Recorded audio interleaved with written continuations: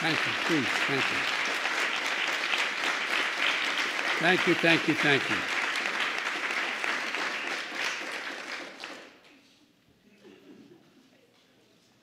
Susan, progress is possible. We're moving. Good afternoon, everyone. As I said from the beginning of my campaign, Madam Speaker, that the campaign for president throughout, and you would call me and tell me, keep it up, was about bringing people together, about uniting the country. We need to unite as one people, one nation, one America. And that was the thing I was most often criticized about, saying, how can you unite the country? We must unite the country. I said it in my kickoff speech in Philadelphia. I said it again when I spoke at Gettysburg, and I emphasized it in my inaugural address. A lot of people, press to elected officials, were somewhat skeptical of that could be done. It's just beginning, but I'm confident we can do this and so much more. And I believe with every fiber of my being that there are simple core values and beliefs that should bring us together as Americans. One of them is standing together against hate, against racism, the ugly poison that has long haunted and plagued our nation. Today, I can say that because of all of you, many of you sitting right in front of me, you've taken that first step. It's an important step. I'd like to thank the Congress and the members who are here today, Democrats and Republicans, who came together to get the Covid-19 Hate Crimes Act on my desk. Well, on a desk I'm about to sign on.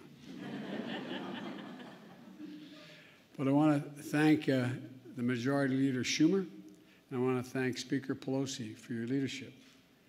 I also want to thank the leader from the state of Kentucky for letting it go forward. It's important. It's important. Most of all, Maisie, or Senator, I called you Maisie. I apologize, Maisie. I call Chuck anyway. Yeah. Senator Hirano, Senator Tammy Duckworth, who helped deliver this 94-1 vote. When you get involved, Tammy, you don't screw around. You just 94-1. State Representative Grace Meng and Judy Chu, who helped deliver a 364 to 62 vote in the House of Representatives. That's incredible. I also want to thank, as I said, Republican members in Congress for their leadership, including Senator Moran and Senator Collins. I also want to thank as I said, to all of the folks, all the people here today who are involved, and those of you, whether you're in the Congress or not, supporting this effort. I say thank you, thank you, thank you. We got a lot more to do. But we simply haven't seen this kind of bipartisanship for much too long in Washington. You're showing that our democracy can work and deliver for the American people. Just days after the mass shooting in Atlanta area, the Vice President Harris and I, we went down to Atlanta to meet with Asian Americans and the community across Georgia. It was a raw and emotional visit we had. We heard about their pain, their fear, anger, and all that existed in the community, and the feelings were about those feelings that they felt invisible, not seen. We heard how too many Asian Americans have been waking up each morning this past year genuinely fearing for their safety, just opening the door and walking down the street, and safety for their loved ones. The moms and dads who, when they let their kids out the door to go to school, were worried. Attacked, blamed, scapegoated, harassed during this pandemic. Living in fear for their lives, as I said, just walking down the street.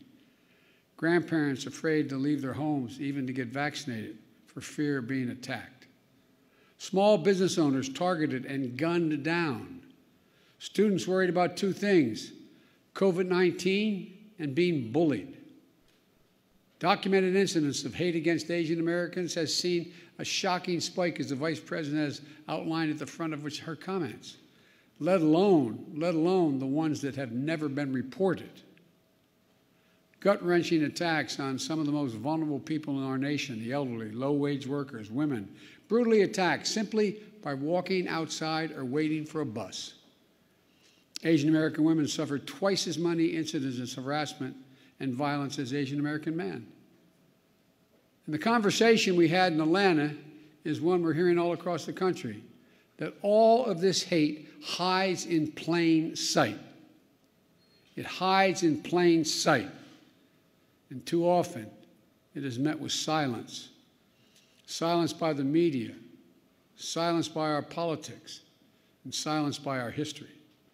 For centuries, Asian Americans, Native Hawaiians, Pacific Islanders, diverse and vibrant communities have helped build this nation only to be often stepped over, forgotten, or ignored. Lived here for generations, but still considered by some the other. The other. It's wrong. It's simply, to use the phrase, it's simply un-American. My message to all of those of you who are hurting is, we see you. And the Congress has said, we see you. And we are committed to stop the hatred and the bias. In my first week in office, I signed a presidential memorandum directing federal agencies, all of them, to combat the resurgence of xenophobia. Not just one, every agency. Attorney General Garland, Deputy Attorney General Lisa Monaco, Associate Attorney General Gupta are all here today. The Department of Justice is strengthening its partnership with the community to prevent these crimes, in addition to its other work to take on violent extremism and domestic terrorism. And with the new law, this new law, the Department of Justice and our entire administration is going to step up. Right now, this is a critical problem of hate crimes being underreported. It stems from two challenges. First, there's lack of resources and training for state and local law enforcement to accurately identify and report hate crimes to the FBI. Secondly, for more people in communities of color, there are language and cultural barriers in how to communicate what's happening to them. This law is going to make a difference. For example, the Department of Justice will issue clear guidance for state, city, and tribal and law enforcement agencies on how to establish online reporting of hate crimes. It'll work with the Department of Health and Human Services to raise public awareness of COVID-19 hate crimes that occurred during the pandemic. There will also be a devoted official at the Department of Justice whose sole job is to expedite the review of hate crime reports.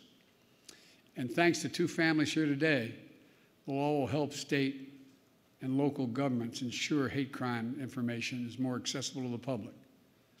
The family of Heather Heyer, a civil rights activist whose life was taken standing up to Nazis marching from the shadows of vengeance in Charlottesville.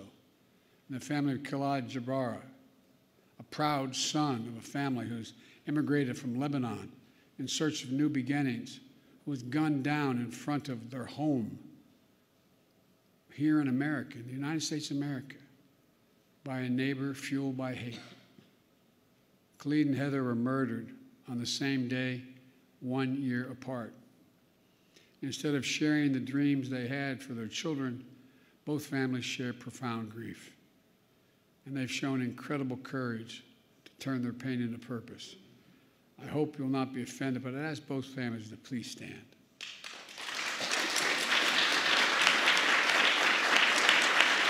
Folks,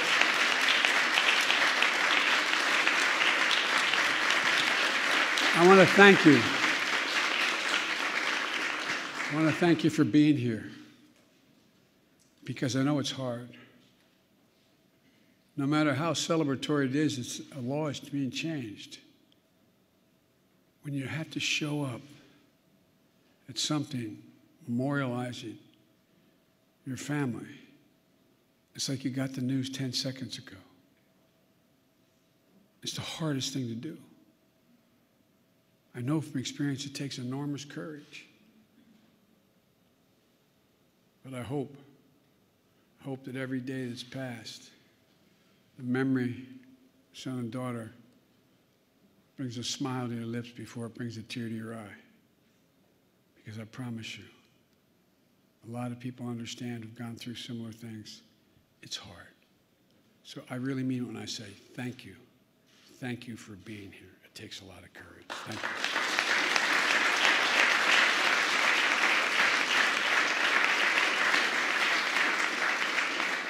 Because of you, the amendment named in honor of Khalid and Heather is now law to make sure that hate crimes are more accurately counted and reported, and hopefully leading to a continued focus on ending these crimes. And will provide resources to create specialized hate crimes units. That will also help states create hotlines for hate crimes at state and local levels that will be accessible for people with limited English proficiency. And it provides resources for training for state and local law enforcement to identify, investigate, and report these heinous crimes. But of all the good that the law can do, we have to change our hearts. We have to change the hearts of the American people. Hate can, I mean this from the bottom of my heart, hate can be given no safe harbor in America. I mean it, no safe harbor. It can't be dismissed like, well, that's just what happens. My sister Valerie and I talk about it all the time. You've got to speak up. Speak up and speak out. It's on all of us together, to make it stop. My message is to all of those who think this doesn't matter to them, or this is not a problem, look around. Look in the mirror. Look in the eyes of your children. Every one of us are lessened. Every one of us are lessened. And we're all hurt by this hate. It has a way of seeping sort of through the cracks into communities and children who, in fact, wouldn't have crossed their mind. Words have consequences, as the senator knows. He preaches it. He understands it. Consequences. But silence is complicity. Silence is complicity. And we cannot be complicit. We have to speak out. We have to act. That's what you've done. And I can't thank you enough. I'm proud today. I'm proud today of the United States. I'm proud today of our political system, the United States Congress. I'm proud today that Democrats and Republicans have stood up together to say something. Let me close with this. Grief, as we all know, is universal, but so is hope. So is love. Sounds corny, but it really is. It really is. And hope and love can be contagious. We're the United States of America. We're good and decent people. We're unique among all nations in that we are uniquely a product of a document, not an ethnicity, not a religion, not a geography, of a document. And think about this. I'm being literal. Uniquely a product of a document that says we hold these truths to be self-evident, that all men and women are created equal, endowed by their Creator with certain inalienable rights, including life, liberty, and the pursuit of happiness. Every time we're silent, every time we let hate flourish, we make a lie of who we are as a nation. I mean it literally.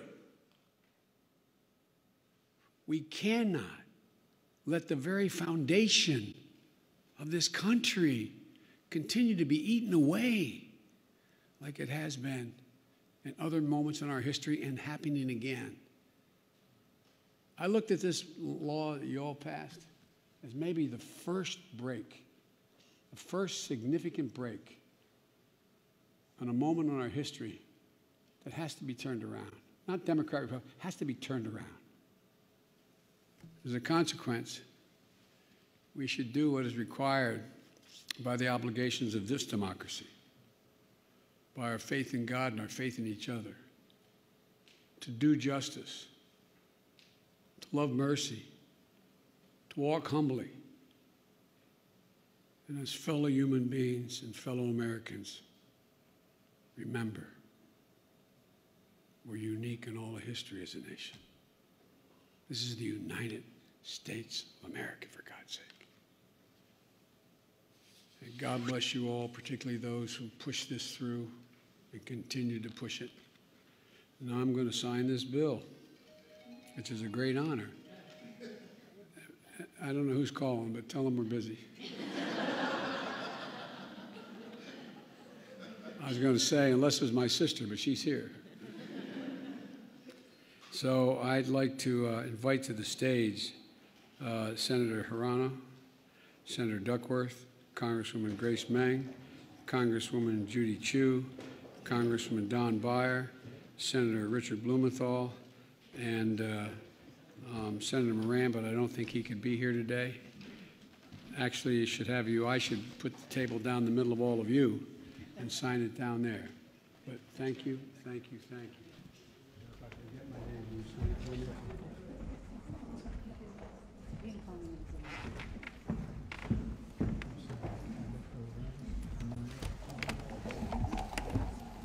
All right.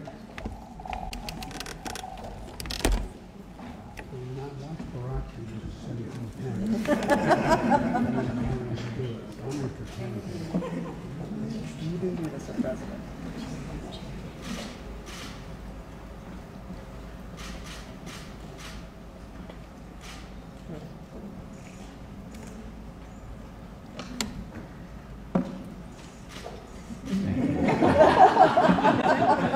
I got a new way of doing it.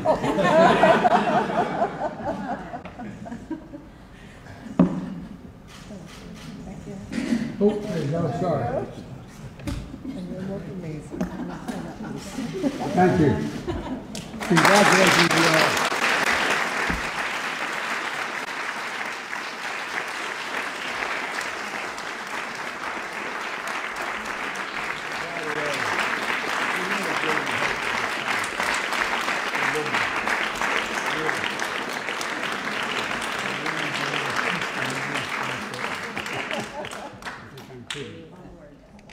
All right.